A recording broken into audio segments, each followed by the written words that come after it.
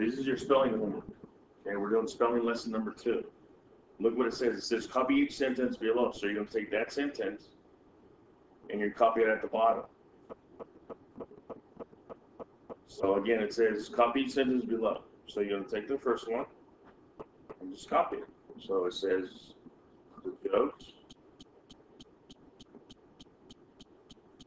on this page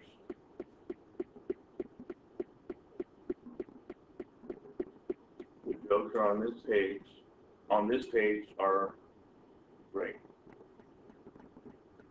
And that's it. And then copy the next one.